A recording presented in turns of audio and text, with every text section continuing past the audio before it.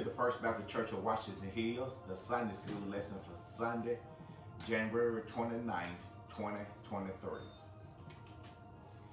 We are in the winter quarter, God's great blessing, and we begin Unit 3, Blessing of Grace in Christ. And our lesson for today is Blessing of Belonging in Christ, which is coming from 1 Corinthians, the 12th chapter, the 14th through the 31st verse. And our golden text read, "Now ye are the body of Christ, and members in particular." 1 Corinthians 12th chapter and the 27th verse. Let us pray. Oh, gracious and almighty God, here's again we call upon your holy and your righteous name. We call upon you with thanksgiving in our heart, realizing that we have so much to be thankful for. We thank you for life as well with us as it is. We thank you for your many blessings that you have already bestowed down upon us, Father. Now, Heavenly Master, we call upon you to just to say thank you for all what you have done for you have brought us from a mighty long way. Now, Heavenly Master, we pray for the sick all over the land. We ask that you would comfort families who have lost a loved one, their heads are bowed down in sorrow. We pray for souls that are lost in the world of sin. Now, Heavenly Master, we ask you to continue to lead and guide us. Open our hearts and our minds that we may be receptive to your holy word. And we thank you and we give you all the honor and the praise. In Jesus' name I pray. Amen. Our devotion reading is coming out of the book of Romans, the 12th chapter, the 3rd through the 8th verse. Beginning with number 3. "For I say, through the grace given unto me to every man that is among you, not to think of himself more highly than he ought to think, but to think soberly, according as God has dealt to every man the measure of faith.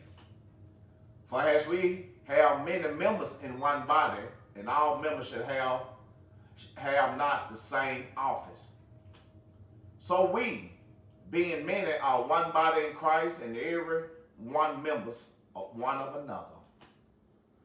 Having then gifts different according to the grace that is given to us, whether prophecy, let us prophesy according to the proportion of faith. Or ministry, let us wait on our ministry, or he that teacheth on teaching." In the last verse, number 8, "And he that exhorteth on exhortation, and he that giveth, let him do with simplicity. He that ruleth with diligence, he that showeth mercy with cheerfulness." Amen. Our lesson is Blessing of Belonging in Christ. And our lesson outline, number 1, is the worth of the members from 1 Corinthians 12th chapter, the 14th through the 20th verse. And the second outline is the harmony of the members, 1 Corinthians 12 and the 21st through the 26th verse. And the third outline is the gifts of the members, 1 Corinthians 12, the 27th through the 31st verse. This first lesson in the third unit, Blessing of Grace in Christ in the winter quarter, God's great blessings, touches on the blessing of grace. Our sovereign God favors us, which gives us much hope when we face the trials of life. Being part of the body of Christ gives us very tangible fellowship with God through other believers. You can fellowship with and be careful about members of your church whenever you are experiencing troubles. We are connected with every other believer and must cooperate so that the body of Christ function effectively. Paul, he's continuing his teaching to the Corinthian church in regards to spiritual gifts, and especially their affection for the gift of tongues. They apparently were so focused on that one spiritual gift, whereas they were neglecting other gifts. Paul stresses that edification was the primary goal. Therefore, they needed to show restraint and let all the members fulfill their roles. Every believer in Christ has been gifted to serve in the body of Christ. And our first outline is the worth of the member, which is the 14th through the 20th verses. Number 14, "For the body is not one member, but many." Paul gives an illustration of the church by comparing the Lord's spiritual body to a physical body. The body has many members that must work together in order to function properly, whereas the church has many diverse members who serve a variety of functions. There is great diversity in the body of Jesus Christ, both in appearance and function. However, each member has a common root and a common goal in which God wants us to relate. And number 15, if the foot should say, because I am not the hand, I am not of the body, is it therefore not of the body? The implication is, just as the various members are needed in the body, all of the spiritual gifts was needed for the functioning of the church. It would be absurd for the foot to feel unimportant or not part of the body because it is not a hand and cannot do the work of a hand. It is not up to the foot to make that decision because the foot has a purpose, one that the hand is not able to correctly fulfill. Diversity does not disqualify one from the body. Then number 16, and if the ear shall say, because I am not the eye, I am not of the body, is it therefore not of the body? Paul repeats the pattern of the previous verse by saying, if the ear says, because I am not the eye, then I am not part of the body. Because it is not the eye, the ear decided it is no longer a part of the body anymore. However, it is still part of the body. It might stop functioning, which would be bad for the rest of the body. But however, the ear has a function that the eye cannot perform. And 17, if the whole body was an eye, where was the hearing? If the whole was hearing, where was the smelling?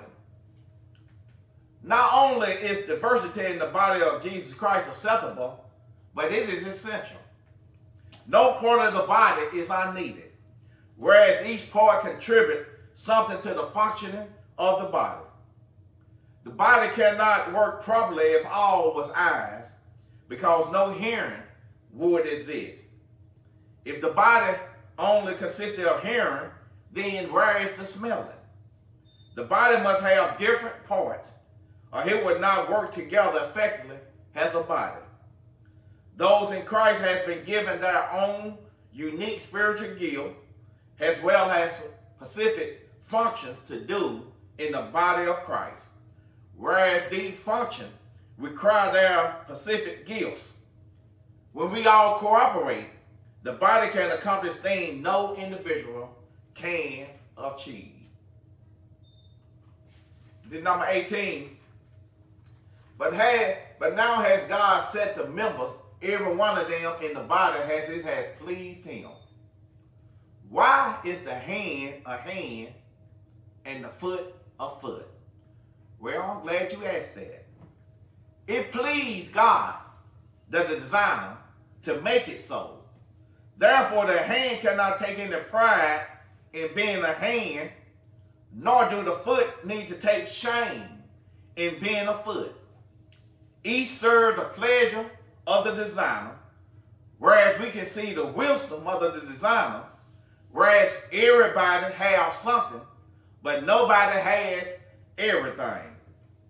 God has placed each body part in the best place on the body to do his work, giving each part the exact job for which it was designed, and these parts are meant to work in harmony. The human body is neither an accident nor an environment, but an accomplishment, whereas we are fearfully and wonderfully made. Then number 19, and if they was all one member, where was the body? It is impossible to think of a body with only one member. In the church, if every member decided to do the same thing, the body would cease to exist. If all had the same gift, then it would not be a functioning body. We should be grateful for whatever gift God has given us and joyfully use it for his glory and for building up others. To be envious of someone else's gift is sin, and it is rebellion against God's perfect plan for our life. And then the last verse in this outline, number 20. But now are they many members, yet but one body. As the human body function as a healthy body, when each member performs according to his purpose, so it is with the church. As God has ordained, there are many members, yet one body. These are obvious to us in relating to the human body, and they should be obvious to us relating with our service in the church as it relates to the gift we have been given. The heart, lung, liver, arm, legs, and all the rest contribute to the well-being of the body, whereas the spiritual gift of believers contribute to the well-being of the church. Churches that accomplish their purpose has many and various people serving different functions assigned to them through the gift of the Spirit, while still being just one church. Not every spiritual gift is equally glamorous in the eyes of the world, and not every task in the church is equally prestigious in the eyes of the world. But churches need people to fulfill those other roles just as much as the body needs all those members to serve their purpose, whereas they are all part of the same Spirit and need to work together for that reason. And that in our first outline, the worth of the members, and our second outline is the harmony of the members, which is the 21st through the 26th verses. 21, and the eye cannot say unto the hand, I have no need of thee, nor against the head to the feet, I have no need of you. The members of a healthy body do not hurt one another or ignore the needs of one another. Some Christians might feel that they don't need the service provided by other Christian gifts, whereas they mistakenly believe that their gift is more important while other gifts are unimportant. This is like an eye saying to the hand or the head saying to the feet that I have no need of you. Any Christian that thinks such a thing of a brother or sister in Christ, that their God-given role is unimportant or irrelevant, does not understand how the body of Christ works. And number 22, nay, much more those members of the body which seem to be more feeble are necessary. Some members of the body might seem to be weaker than others. However, while the eye might seem to be more important, but it is not more necessary or important than other parts of the body. It is easy to think of the more seen and heard members of the body as more important. However, in our physical body, the heart and the lungs are hidden, but they perform a vital function. The parts of the body that seem to be weaker, less exciting and less seen in public, these are the parts that you cannot live without. Then number 23, and those members of the body which we think to be less honorable, upon these we bestow more abundance honor, and our uncomely parts have more abundance comeliness. We sometimes think much more highly about certain parts of the body, when in fact all are important, and some unseen parts far more necessary. The stomach and the digestive system plays a huge role in the body health after being supplied with the proper nutrient from the hands and the mouth. The parts of our body normally covered by clothes are often considered less honorable, but we give them great honor by clothing them so carefully. In the body of Christ, members must supply spiritual nutrients to those who need them to grow and stay spiritually healthy. For that is what strengthens the whole body. What the more honor member do is important. However, it cannot be done without the contribution of those other members. The least honor function of the church becomes the most honor when God's people work together to protect and care for those who need it most. Then number 24, for our comely parts have no need, but God hath tempered the body together, having given more abundant honor to that part which lacks. Not every part of the human body requires protection and modesty. Those parts of the body that are presentable don't need extra attention, but God has combined all the different members of the body into an organic structure, whereas God has given us this instinct to appreciate all the members. Beyond the easily seen has pastors and teachers, other gifted people, fill roles that are virtually invisible to the rest of the church body. God has created the body in that he has given more abundant honor to the least commonest part. Number 25, that there shall be no children in the body, but that the members shall have the same care one for another. Seen from God's perspective, there is never any reason for schism or division in the body. A very gifted person may struggle with pride. However, there shall not be division, whereas the pride of the honorable member is checked, as well as the shame of the less honorable members. Division is avoided when each part of the body is honoring the other parts of the body. There will be no division when all believers are caring for and uplifting one another. Then our last verse in this outline, number 26. And whether one member suffer, all the members suffer with it. Or one member be honored, all the members rejoice with it. When one member suffer, all the members suffer with it. Or when one member is honored, then all the members rejoice with it. What affect one member, affect all. Therefore, God wants us to support one another. The care for one another means to have a heart toward and sympathy with our fellow members. When one of the members of our body hurt, we all hurt and cannot do what we need to do as well as we should.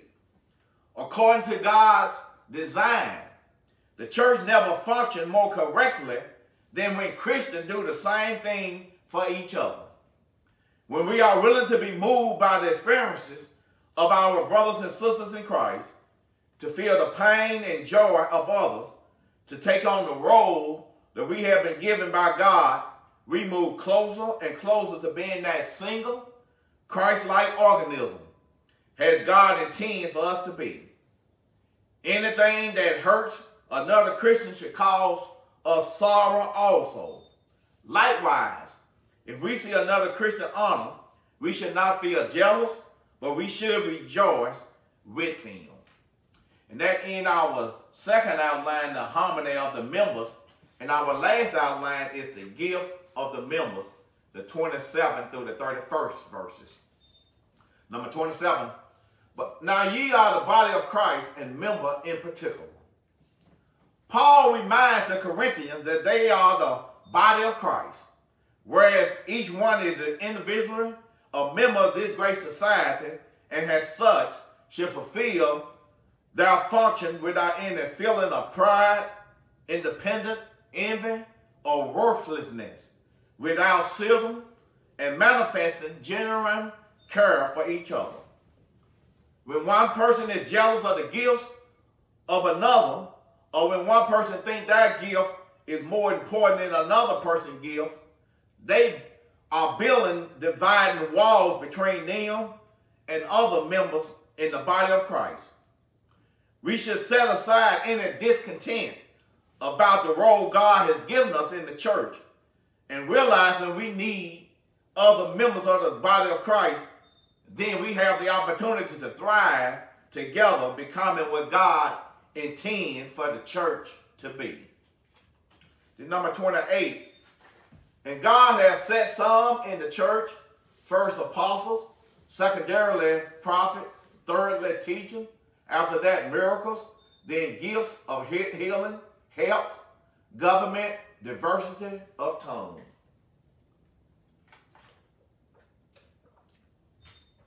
God has supplied his church with gifted people, and by working together, we can accomplish his plan to evangelize the world. Paul lists several positions which plays a part in bringing harmony. The apostle had a unique apostolic authority and are special ambassadors of the church, commissioned by the Lord as his messenger.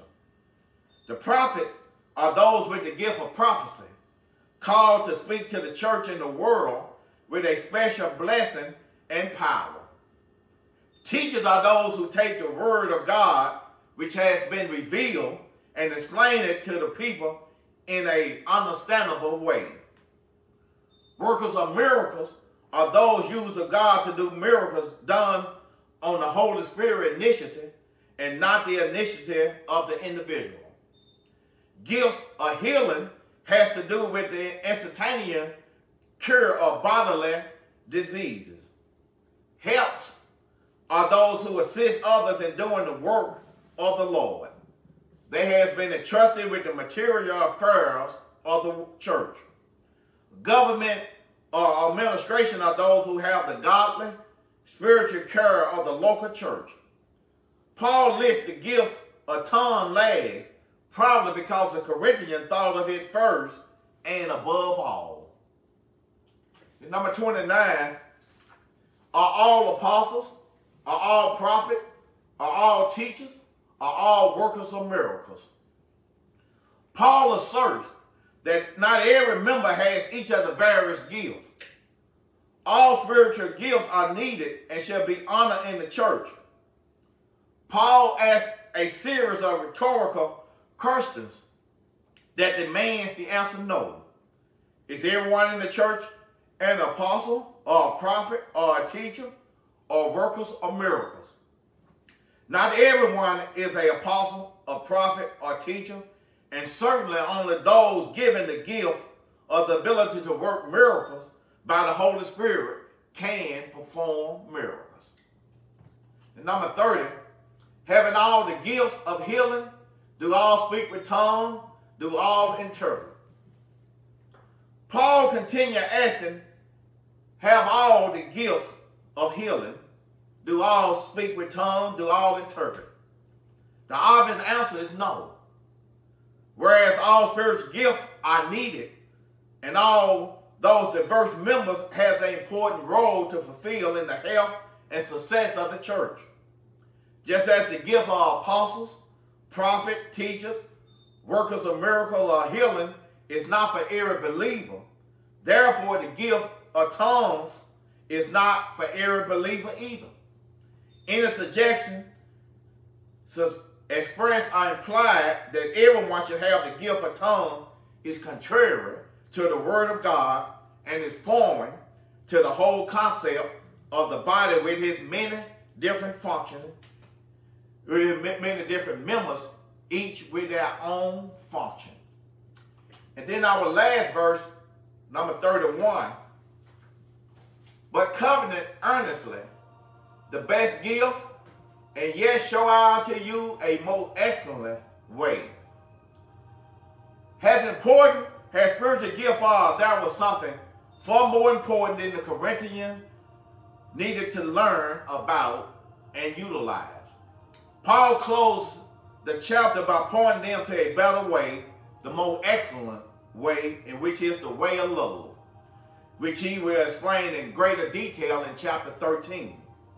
The great love chapter is right in the middle of his commentary on gifts. For diverse people to work in unity, we must employ love the most excellent way. The gifts we receive from the Holy Spirit are merely ways we can express and receive love from God and love to one another.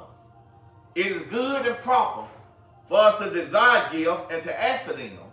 However, it is the Holy Spirit that gives the gifts in submission to the plan of God. We should desire spiritual gifts, but if our desire for them causes us to sin, then those gifts have become ours in our lives. We do not know why God gives one person a gift over another, but we know that God is trustworthy. Our participation in the body of Christ is that every person is blessed. Whatever gift we have been given, the Lord wants us to use them diligently and in humility, not calling attention to ourselves, but doing all for the glory of Christ. Amen. And this is in our lesson for today. And on next Sunday, our lesson would be, the February 5th, our lesson would be Blessing Amidst Trials, which is coming from James, the 1st chapter, the 1 through the 8th verse, and then the 12th through the 18th verses. And our devotion reads coming from 1 Peter, the 3rd chapter, the 13th through the 18th verses. Our Sunday school virtual telecast is on at 8 o'clock a.m. on the First Baptist Church of Washington Hill Facebook and YouTube page. And our Sanctuary Sunday School starts at 9:30 a.m. Our Sanctuary Sunday morning worship is on at 10:30 a.m. Live on Facebook on the First Baptist Church of Washington Hill Facebook page. And our Wednesday night Bible study is live on Facebook at 6 o'clock p.m. on First Baptist Church of Washington Hill Facebook page. Both broadcasts are available later on YouTube on the First Baptist Church of Washington Hill channel. Let us pray. Oh, gracious and almighty God, here's once again that we call on your holy name, Father. We call upon you with thanksgiving in our hearts, for we know that we have so much to be thankful for. We continue to pray for the sick all over the land. We ask for comfort for families who have lost a loved one. Their heads are bowed down in sorrow. We pray for souls that are lost in the world of sin. We ask that you would touch them before it everlasting too late. Now, Heavenly Master, we ask that you to strengthen us where we might be weak. Build us up where we are torn down and prop us on every leaning side. Give us more determination to run this race that is set before us. For we realize we're on the Jesus journey and we cannot make it by ourselves. We need you each and every day. We need you every step of the way. Well, Heavenly Master, we ask you to continue to keep us in your loving care. Continue to lead and guide us in the way be pleasing in your sight. And we'll be careful to give you the praise. We give you all the honor. We give you all the glory. It's in Jesus' name that I pray. Amen. We want to thank you once again for tuning in to our Sunday school lesson. And we want to bid you to have a good rest of the day. And until we meet again on next Sunday, we bid you to have a good rest of the week. May the Lord continue to bless you and to keep you in his loving care. Amen.